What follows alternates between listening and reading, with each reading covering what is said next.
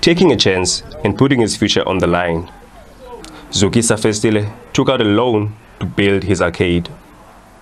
His intention is not to be profit-driven, but to introduce the youth in the township to gaming. He believes there are career opportunities to explore that might lead to a better life for some of these youngsters. We have different industries in the same industry.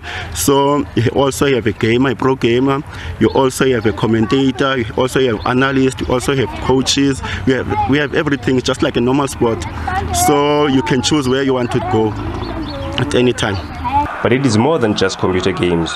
You become part of an online family. Most gamers are introverts. So when you are in a space with the same-minded people, and then the personality comes out. Some of the young children, their mothers are surprised when they see them here. They are alive and playing, laughing and shouting, everything. It takes out their real character when they are here. That's one thing I like about the gaming, and they are happy. Festile hopes to put together a team from the township to play professional tournaments, something the players are also aiming for. I've been playing this for quite some time, and you always think you're good at something until you meet someone who's better than you. So I am hopeful that we'll progress a little further, but I don't know.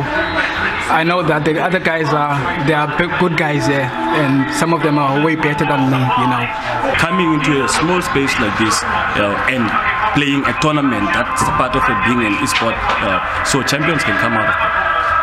Malume is making it possible for people that are playing at home are not privileged to have the appliances at home. They can come and be a champion at Malume. It has been a hard slog to get to this point. Criminals have already once taken all his consoles, monitors and accessories, and he had to rebuild his project with borrowed money. But the dream remains. SABC Slengile, SABC News, Kariega.